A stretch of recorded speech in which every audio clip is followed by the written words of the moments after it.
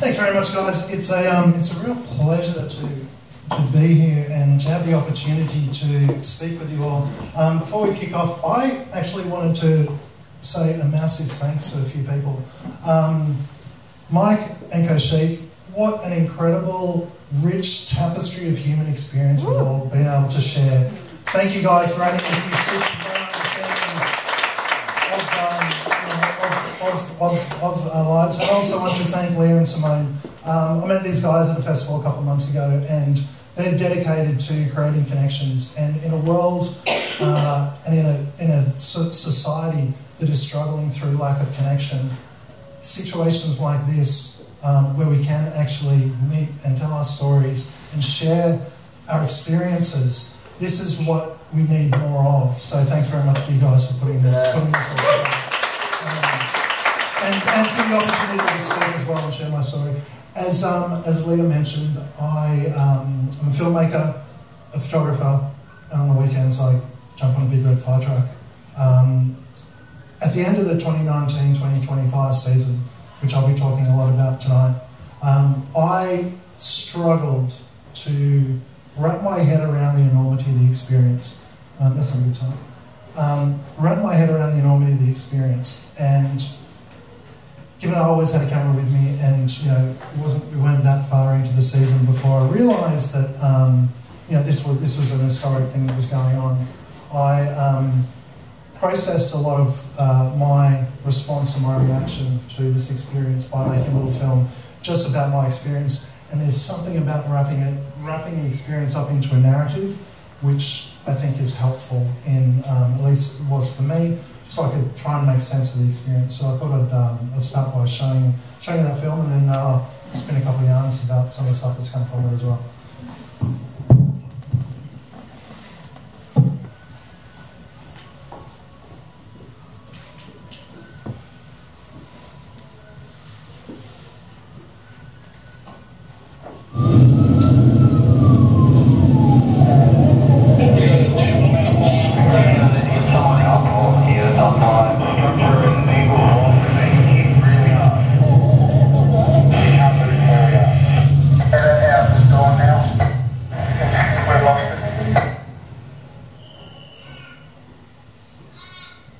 I'm a firefighter, a volunteer with the New South Wales Rural Fire Service. My black summer started in winter. By spring, we wondered how much worse it could get. By summer, we wondered if it would ever end. This is some of what I experienced. Catastrophic fire dangers are as bad as it gets. These are the very worst of conditions. The adrenaline when you're called into a fire, it's indescribable. So it's going to be a very long, difficult and dangerous day. We can't pretend this is something we've experienced before, it's not. What are you seeing over there? Because we're seeing things that are pretty much going to pass here. Wake up. Yeah, copy that, make me up. But I plead with everybody, it's going to be another difficult day again tomorrow. It's going to be a very long, difficult and dangerous night still ahead. As days turned into nights and weeks turned into months, we realised that this was a battle unlike anything else we'd ever faced. But I want to praise the efforts of our emergency services personnel who fight towards the fires while the rest of us are getting out. And then I was injured. A torn calf and I was done. 2 weeks later, I was cleared to return.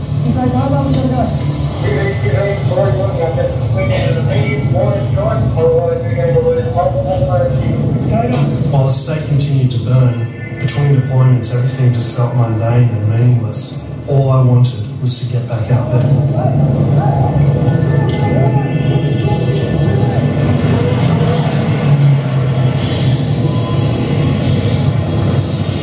Every firefighter, no doubt their loved ones will be worried about what they may face today as they leave the front.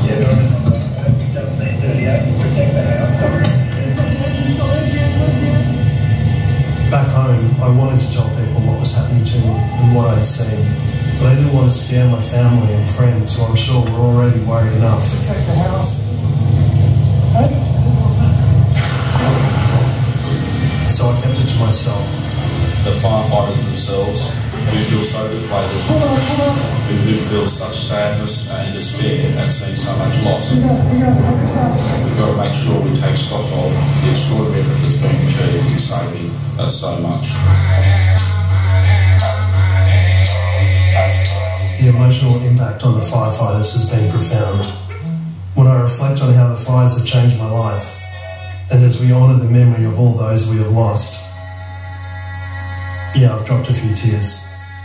Not because I'm broken, but because I'm proud to have been a part of all that we were able to save. Unified in intent, unified in purpose, unified in focus to serve and protect their local community.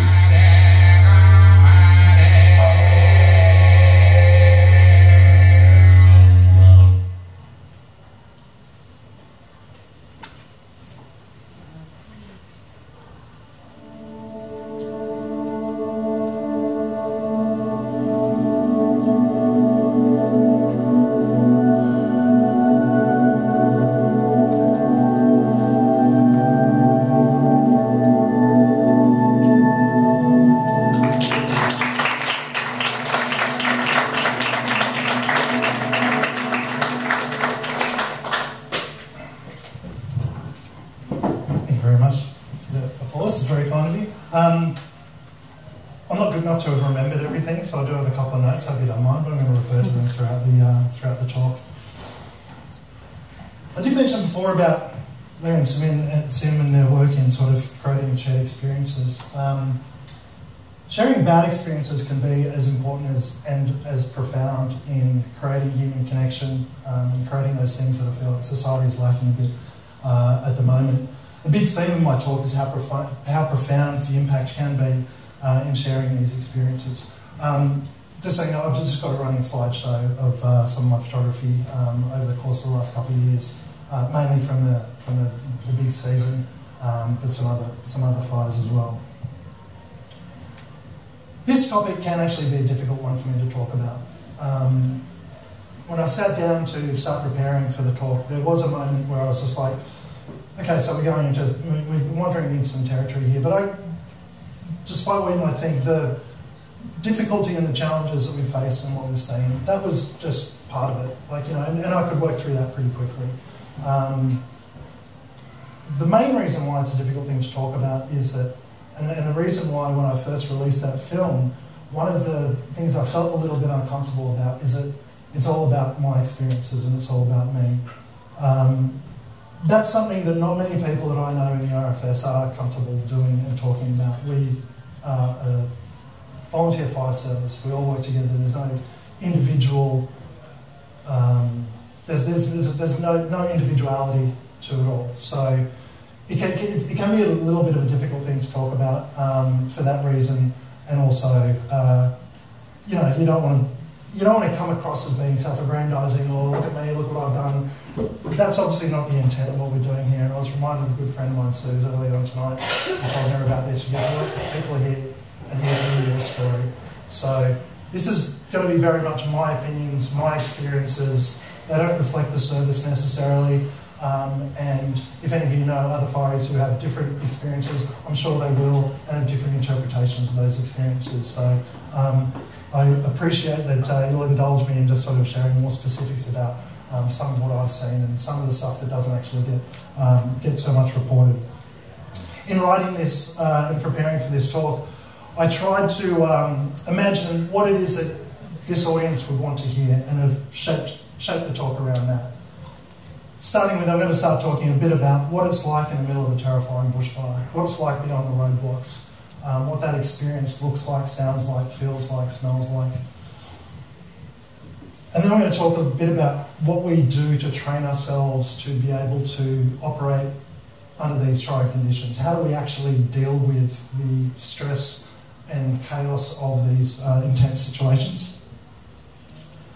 The story I want to tell about some of the communities and the communities that we work with and help protect, and there's an untold number of experiences about the enormous amount of strength and resilience on display in those communities. I'm going to talk a little bit about post-traumatic stress, which is obviously become a very publicised area in this field. And then I'm going to give a little bit of insight about why we do it. As a volunteer organisation, why are we putting ourselves in these situations? And I think some of them might surprise you a little bit as well. I'm also very glad to have an opportunity for a Q&A at the end, so if there's anything that you guys want to talk about or know about that I haven't covered off or that I've missed out, I'm really glad. I'm actually really looking forward to the Q&A. I'd love to hear some of you guys' thoughts and questions on that, and I'll answer them as best I can. On 7th of February 2019 was the 10th anniversary of the Black Saturday fires that took place in Victoria. For those of you who remember, Black Saturday was the most devastating bushfire in terms of loss of human life in this country's history. Over the course of a day or two, 173 lives were lost in the bushfires, and as you can imagine, they did not die well. In celebration of the 10-year anniversary of Black Saturday, I caught a rerun of a documentary that had been made about that tragedy. I don't think I've ever seen anything that's shaken me up as much as that film. Not only the stories of the firefighters and some of the technical stuff that was going on with the fires, but some of the way, and hats off to the filmmakers, the way they were able to tell the stories of immense, incalculable tragedy and loss was something that had a really profound impact on me. There were two things that came from the experience of watching that film and considering and thinking about Black Saturday. The first thing was, when shit goes down, the safest place to be is the back of a fire truck. That was just one thing that actually gave me some comfort.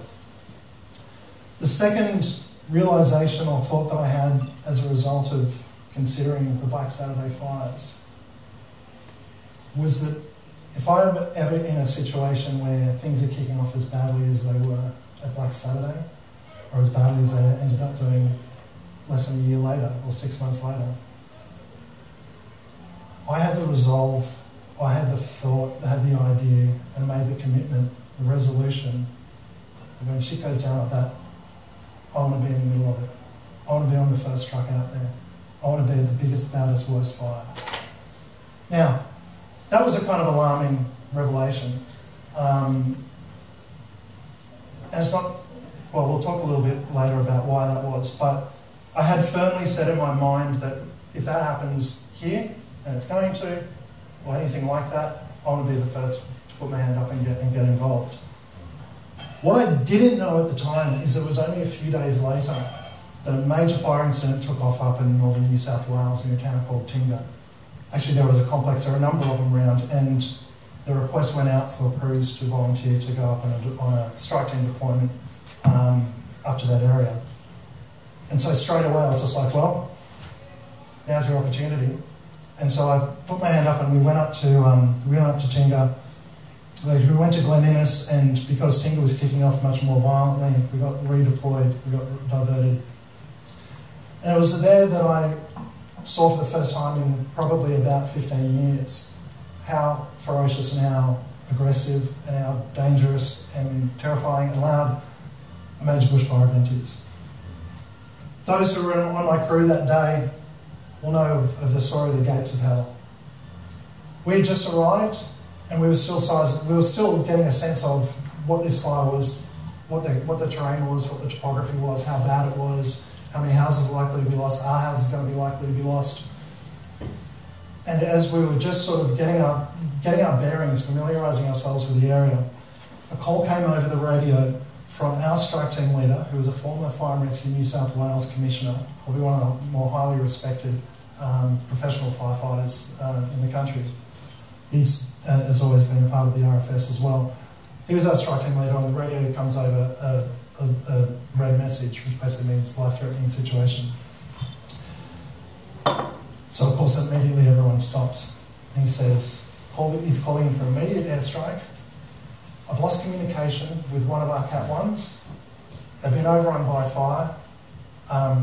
we need an immediate airstrike, and furthermore, any other available units in the vicinity provide immediate assistance. So I looked at where their position was and where ours was, and I turned to Keith, my officer in charge next to me, and I said, Keith, that's us, we're the nearest ones. So straight away, lights and signs, it was only about a 5-minute drive. So actually, some of that footage early on in the film, we're driving through fire. That was on our way to the Gates of Hell. Upon arriving at the Gates of Hell, and this is why it was called that, it was a rural property, and the front boundary had this wall that was about 50 metres long, and it was about a waist to chest high. The whole thing was made of disused car tyres. Every single one of those car tyres was raging fire. This whole wall was well ablaze, fully involved, is to use technical terms. And if any of you have ever seen a car tyre on fire, it spews out a very thick, oily, disgusting, highly toxic black smoke, throws up a huge amount of flame, and this was what we were greeted with.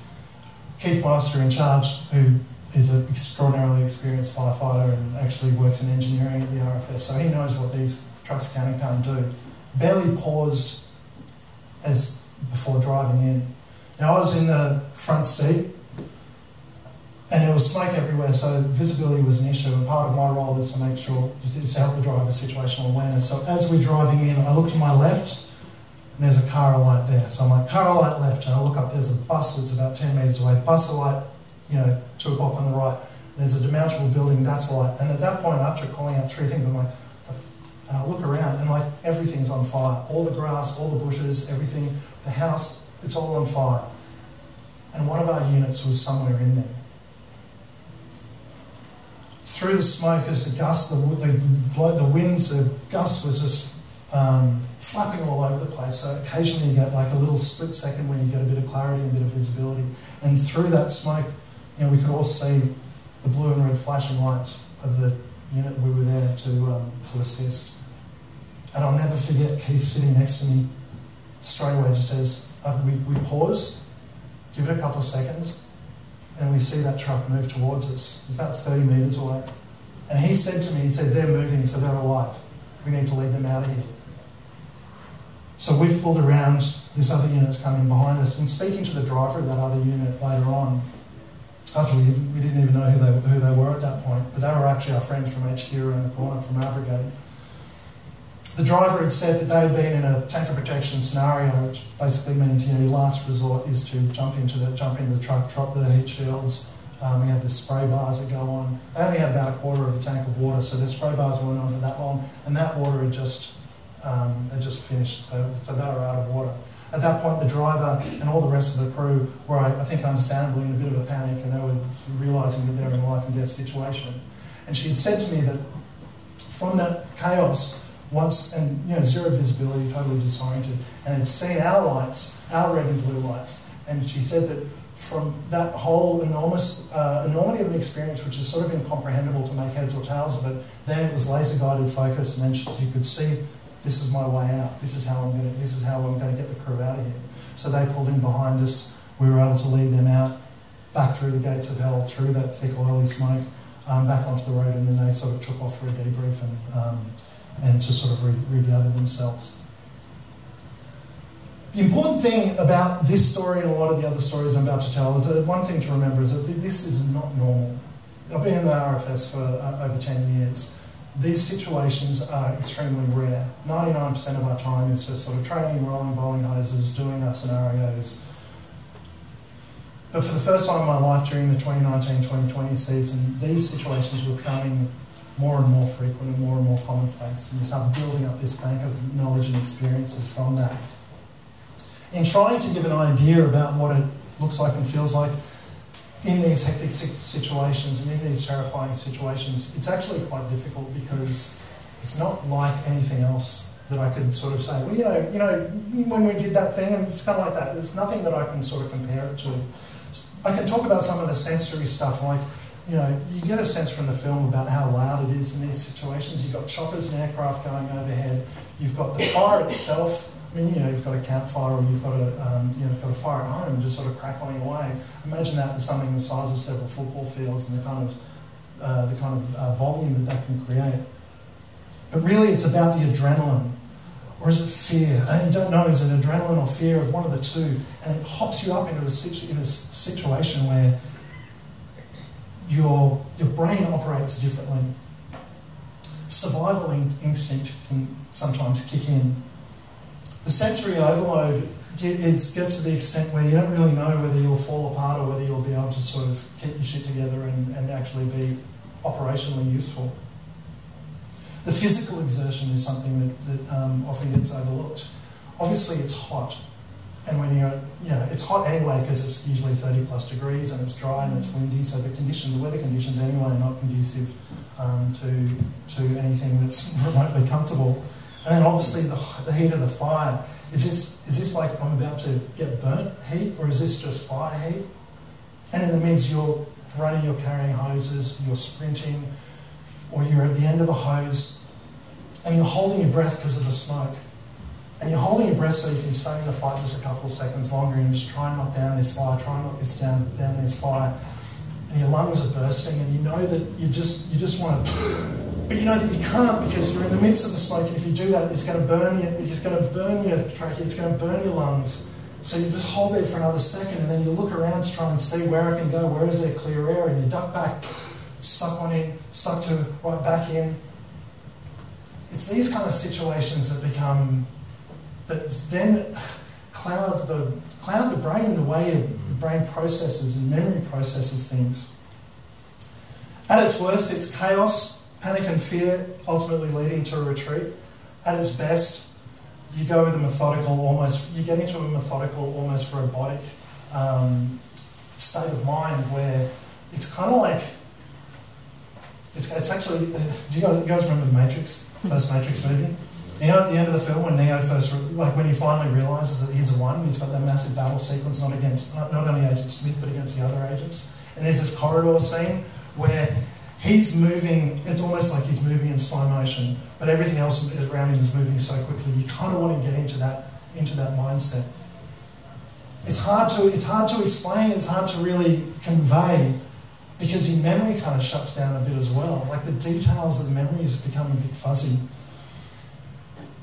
I think that's because you go into this sort of survival instinct where your brain prioritises the things that are going to keep you alive, and not just keep you alive, but actually keep you making good decisions, and perhaps deprioritises memory recall, memory retention. It occurred to me as soon as I wrote that line when I was doing this, it's like, shit, I would have just heard a talk from Dr. Kashif Rahman, an actual neuroscientist. So if I'm wrong, that's what it feels like, but I think it might be something to do with that.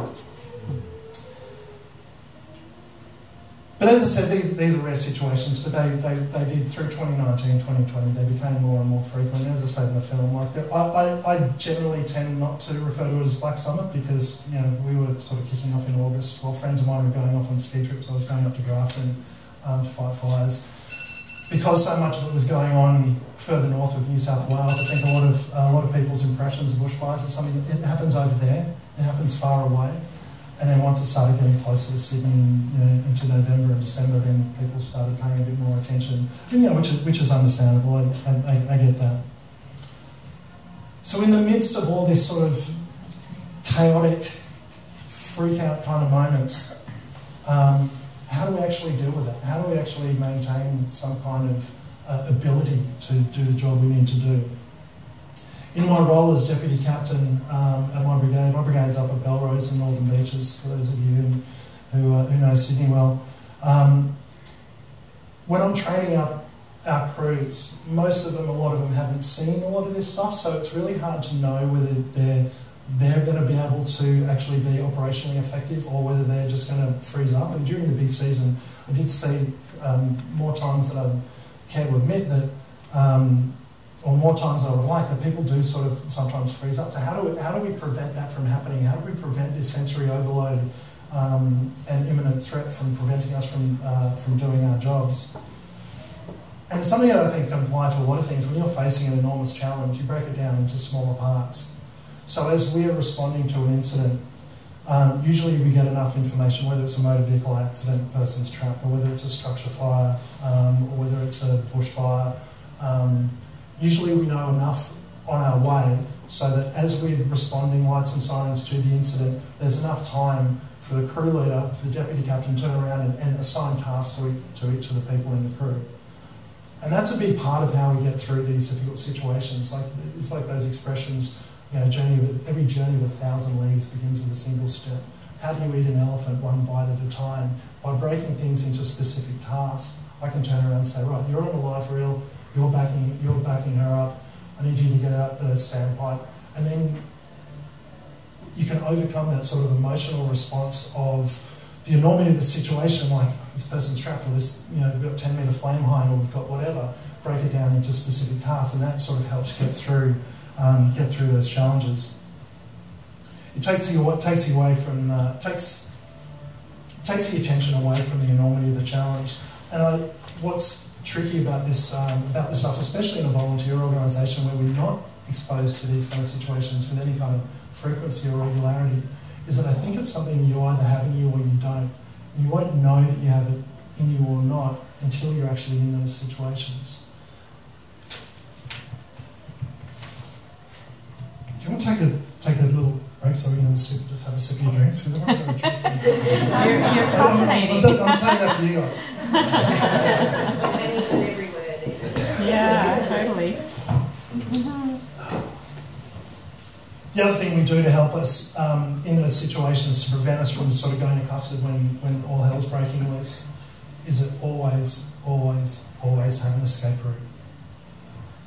Especially with fighting bushfires, and I acknowledge this may be a little bit naive of me to think this, but it's something that's given me comfort and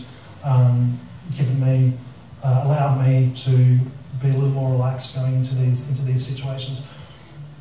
Bushfires are very, very different than fighting a house fire.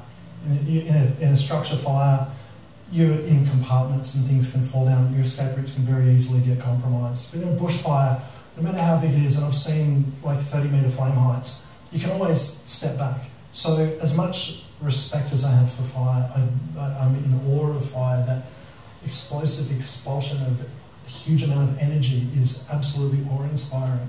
But I don't necessarily fear the fire because I know I can get away from it. What I do fear is entrapment or encirclement. So having an escape route is one of the things that is always, it's an obvious safety thing that you sort of drill into your crews, but also knowing that this thing could kick up, and as long as I can step away from it, I'm going to be okay, and then regroup and tackle it a different way.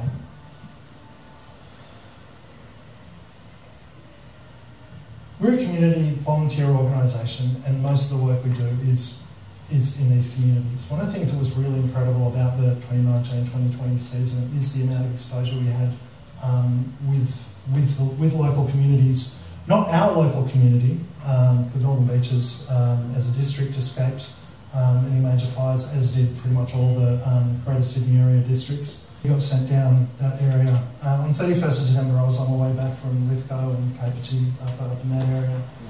And as we were coming back, we were hearing on the radio all the emergency alerts and all the catastrophes that were going on that a lot of my friends were facing down there, and a lot of pretty well-known stories that came from that really horrific sequence of events.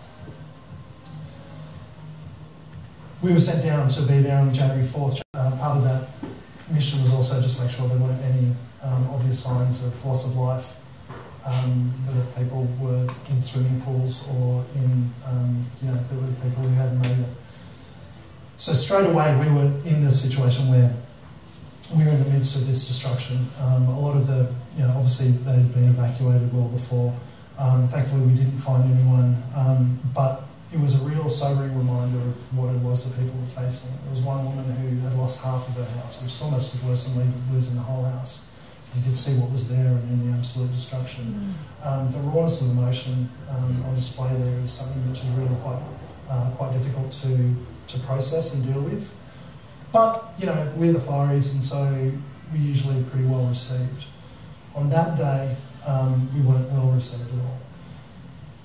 I went in. I'm the community safety officer and community engagement officer of my brigade, so I spend a lot of time sort of talking with members of the general public. So I was on in my crew who was sent in to actually liaise with some of these locals, and they were not happy. Now, I don't blame them at all, because, as I said, the rawness of emotion of having lost your home and your neighbours lost their home, and, or the neighbours whose homes had survived, it was not a good time to go knocking on the door in an RFS uniform, because, you know, they say you can't have a truck on every corner, and we couldn't have a truck there. We weren't able to, the RFS's service weren't able to protect our homes, so we were not very popular there, and actually faced some moderate hostility from some of the locals there.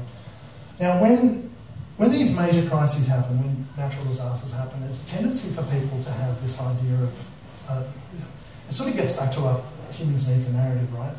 We need heroes and we need villains. During those fires, I think people looked at the RFS and say, "There's someone we can. That's who we can put our hope in." And it would choke me up every time we'd see signs put up, "Thank you, fireys." And I remember in the Opera House they had up a big "Thank you" for. Like, I remember driving over the bridge during that and just almost had to pull over. But it was very, very emotive. But on that day, you know. That day it wasn't like that at all. We had heroes and villains. The other side of that, you know, people need villains. They need people to blame. Usually it's the government, and you know that's a whole other story. But on this day, we were the villains. And again, I don't blame them. I understand this is rawness of emotion, and this is the kind of empathy we have to have in these situations, and sensitivity to those situations. After a little while, we were pulled out after having a few conversations with a few of these locals. And we were to meet at the pub at Milton. Milton's just outside of Mollymook. And that was our rendezvous point where they were going to give us our lunch and whatever. I'd been really badly affected by, not that we were facing personal insults or anything like that, but this whole idea that, like, wait, hang on a second, we're not the good guys for the first time in this whole campaign. And it really hit me hard. And I don't know why it hit me so hard, but it was a really devastating situation. We get back into the truck, and my officer in charge on that day had said to me, like, are you all right? I'm like, yeah, no, I'm fine. That just sucked. That was not a good day. We get to the pub, and the rest of my crew went in ahead of me. I was the last to walk into the pub, and I had my head down, and I was just despondent. You'd think this would be a good thing, but it actually made it, for me, a little more difficult.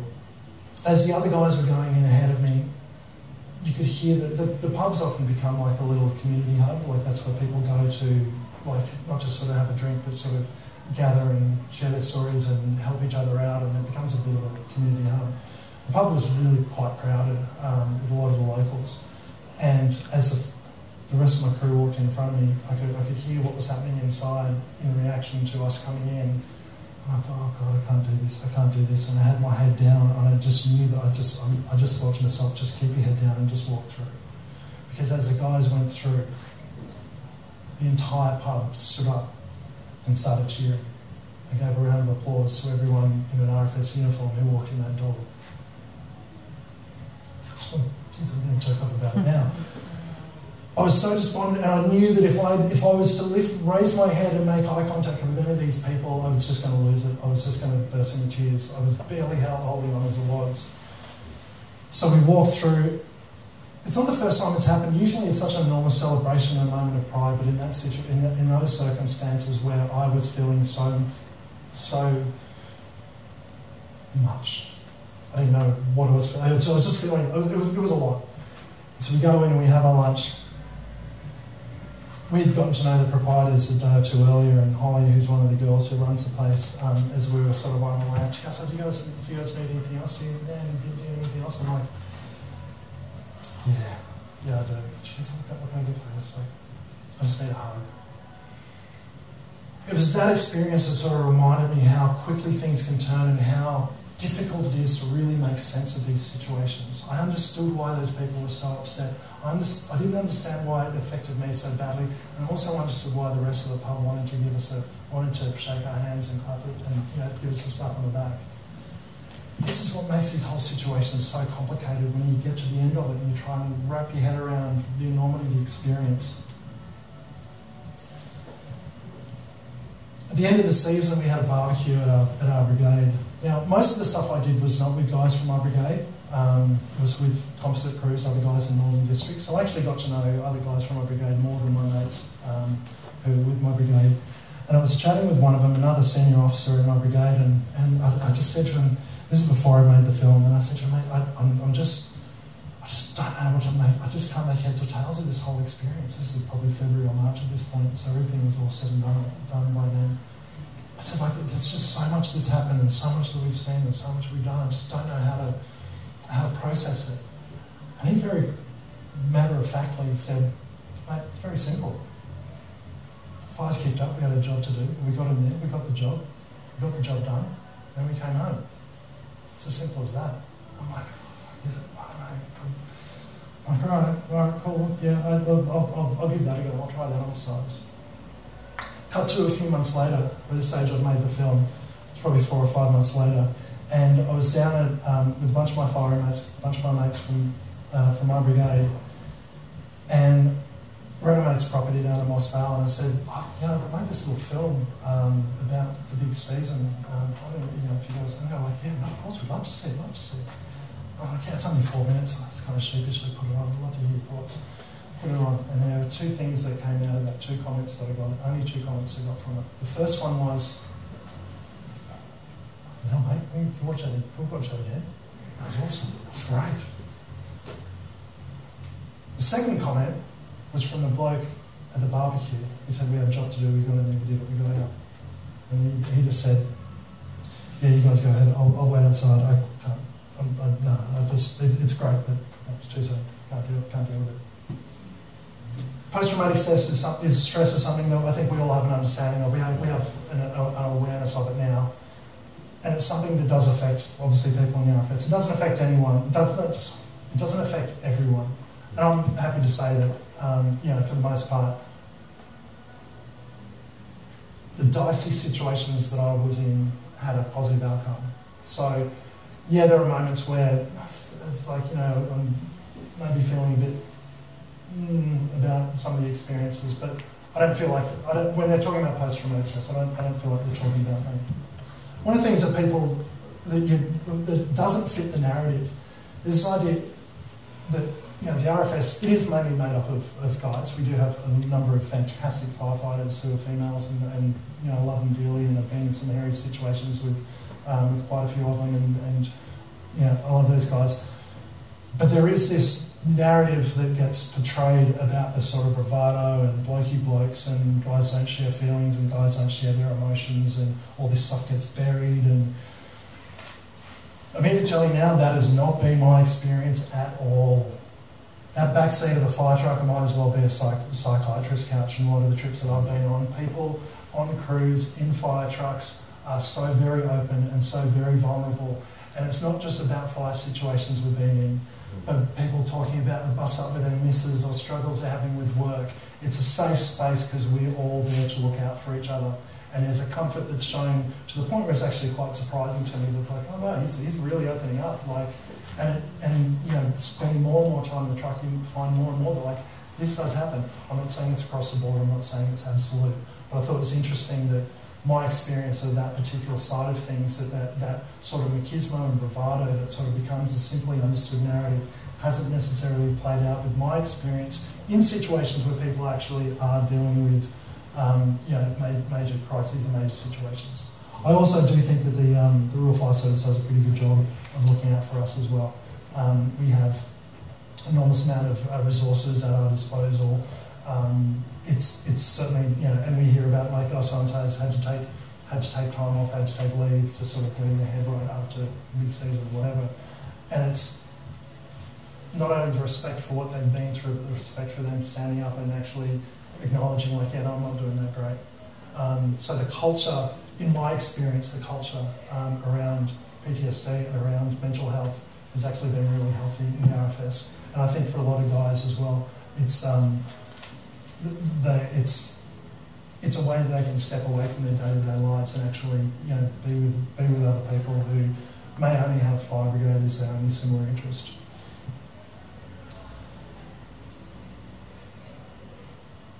Why do we do it? After all that stuff, none of that sounds too great. None of that sounds too flash. The money's no good. Why do we do it?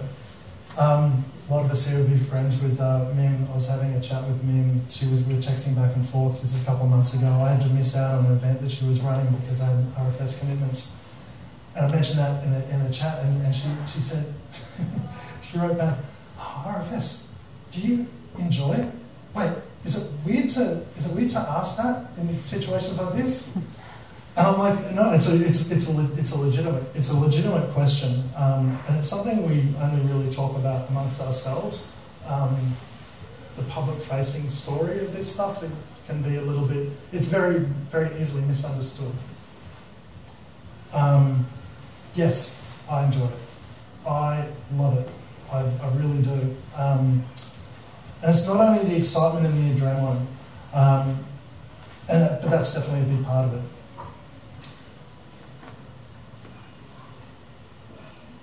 Being part of a situation when you're actually adding something to other people's lives gives meaning and purpose to your own life.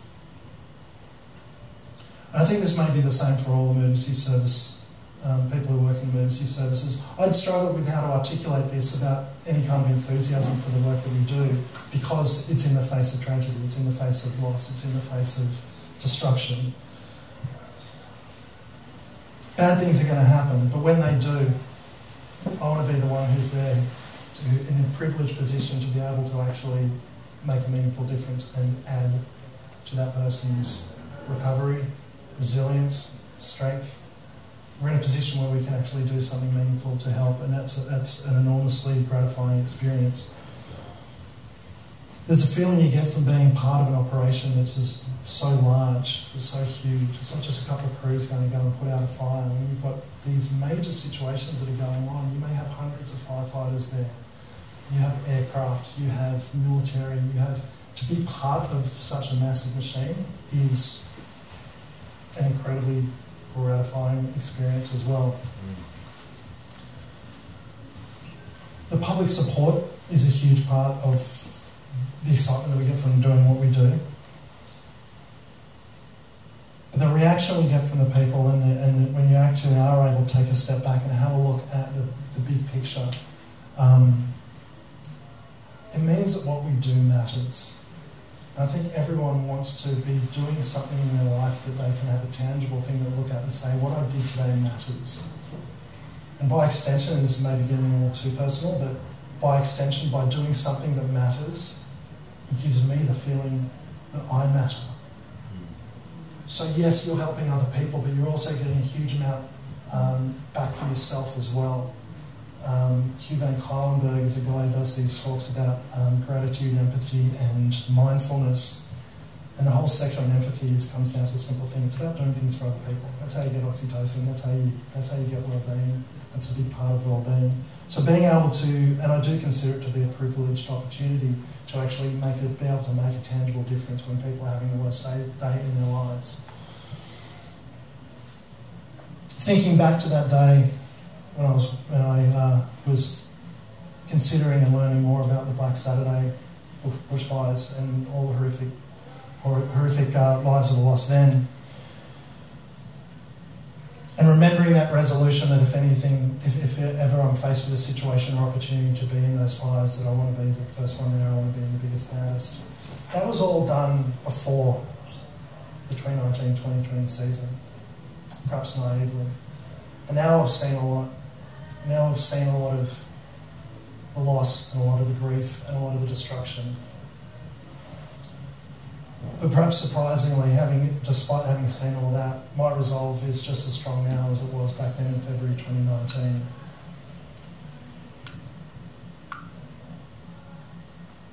And it's because we're part of something so much bigger than we realise, and that what we do does matter. And when people have a really bad day, more than ever, I want to be part of a mechanism that's reason for existing is to look out for each other. In the same way we look out for each other in our trucks, we look out for our community, and we all look out for each other here. I'd just like to leave you with this last thought. You don't have to be a firefighter to get that feeling. We all have opportunities in our day-to-day lives to help each other out, to look out for each other. Shane Fitzsimmons, who's the Commissioner of the Royal Fire Service through that big season, and have been for many years before, a fantastic servant to the RFS and to the state, and a great leader. In the film The Fire Inside, about the 2019-2020 season, he was quoted as saying, "If you look at any communities, successful communities, I can almost guarantee that at the core of what's working about those communities is a spirit of volunteerism. It's that same idea about looking out for each other. It's about doing things for other people. It's pretty simple. It may just be holding open a door for someone, it may be letting someone else go in traffic. But on a small scale and a large scale, we can all benefit from just looking out for each other, connecting with each other, and making a difference in people's lives, whether it's large or small. And especially if you're struggling in your own life and lacking direction and feeling rudderless and feeling low and get into those slumps that we all go through, find a way that you can do things for other people.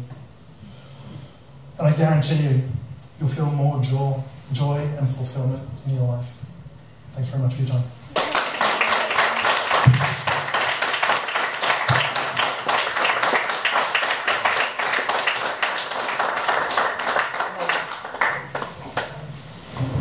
Oh, that wasn't so bad. I'm not shaking that much. I would love to help answer any questions anyone has or anything that any feedback they'll say.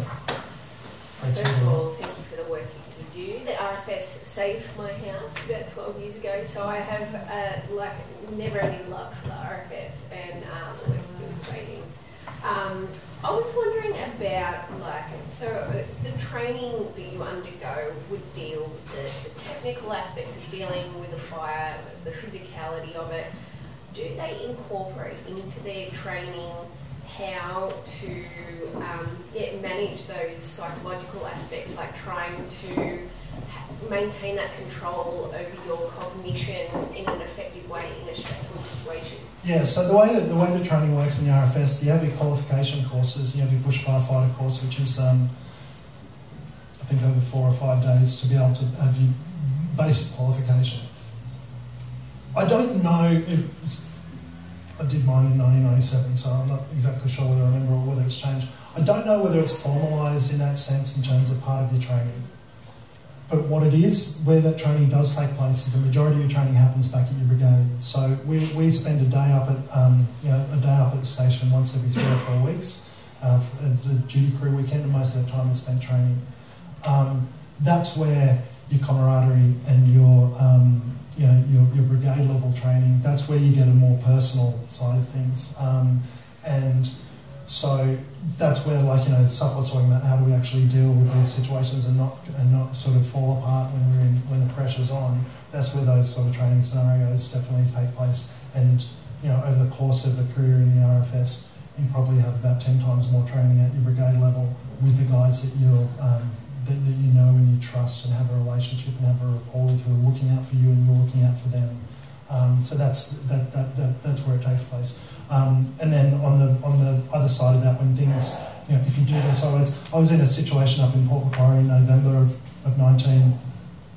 A truck had become immobilised and we got impacted by fire. We were there assisting. It got pretty dicey. It was pretty spicy that day. Once it had gone through, we pulled back and the whole strike team got together. The strike team leader got everyone together and said, right, we're doing it. No one, off the truck, everyone, yeah. And then so we all gathered around and said, right, everyone grab your phones. Everyone pull out their phone. Right, open your contacts, add new contact. And he read out a 1-800 number and he says, that's a SIS number, Critical Incident Support System. If any of you have any issues from today or any other day, and it's not going to hit you tonight, it may not be till you get home, it may be in a week's time. And if you're thinking about this when you should be going to sleep or you can't sleep or whatever, that's the number you call. Everyone make sure you've got that number. So it's really ingrained very much, not just from a formalised, here's the syllabus that comes down from district, but in everything we do in looking out for each other. So I'm not having, I've called SIS before, I've not had to, as I said, I haven't had any sort of major post-trauma, but so I don't have knowledge or experience about how effective it is, but I know that it's there for me and that gives a huge amount of comfort. Yes, mate. Firstly, thank you for your service and putting your life on the line. Thanks, mate. If you feel comfortable, would you be able to share any of the emotions you go through when you have no other option but to retreat? Let's get the fuck out of Dodge. I don't mean to be glib about it, but when you make that call, you know you're doing it because you have to. So it's almost sort of devoid of emotion at that point, because the emotion doesn't start flowing again until the adrenaline goes down, and you take a deep breath and you just sort of look around with your mates and go, "Oh, that was as bad as I thought it was." So that and I think the other side of that as well, the emotional stuff kicks in when you realise, like, you know, you've been working for a week on a fire, but it's jumped containment lines anyway, and this happens all the time. We go on a 5-day deployment, so you have a day travelling to the fire, 3 days in the fireground, and then a day travelling home. What happens time and time again is that it's the week after you're there, or the days after you're there, that's when the major impact is going to happen. So they bring us all in, they flood the area with fire ants, so put in all the backburns and make the containment lines, and then you go home, and then you hear it's broken containment, or it's held, the difficulty there is that you want to be there till the job's done, and these things go on for months, as we saw. So the idea of retreating, there's no sense of failure. You get out because you have to. When a fire jumps containment line and you actually haven't achieved your objective, there is definitely a sense of disappointment, and you wish you could be there. You wish you could.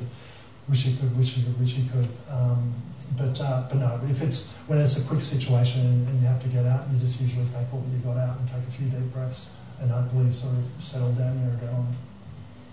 Well, I have time for one more because we're very over time, so if someone has a quick question, then we'll wrap it up. Pressure. There we go. Thank you, mate. Right, we'll end on this note. Have you ever lost anyone close to you? No. The short answer is no. But I can tell you exactly where I was when Jeffrey Keaton and Andrew O'Dwyer died. I can tell you exactly where I was when I found out that Sam McPaul died. I can tell you exactly where I was when the 3 US aviators died. I didn't know these guys, but in the culture of, and I would imagine all emergency services, but certainly in the RFS, the culture is that another firefighter's safety is as important as your own.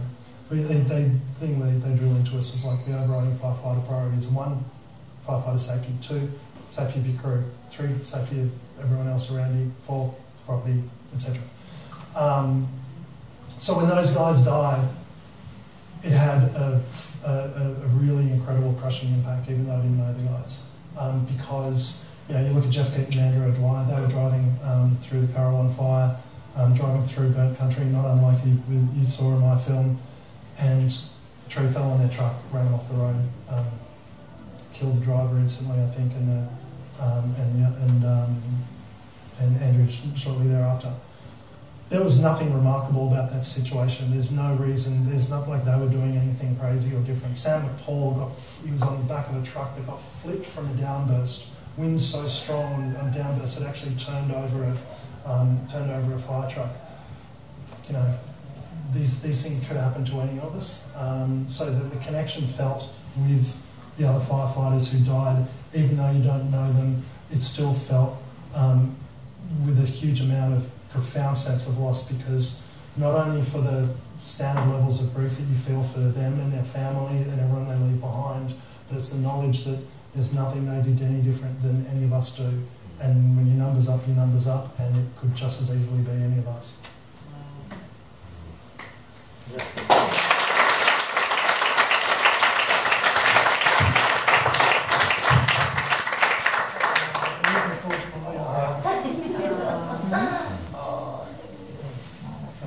Thank you very much, guys. I really appreciate it.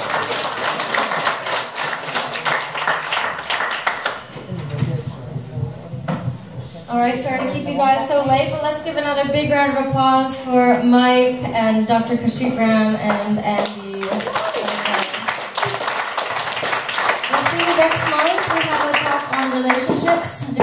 relationships. James will be doing a talk on ethical non-monogamy and some others. So, yes, we'll see you then, hopefully, and have a good night.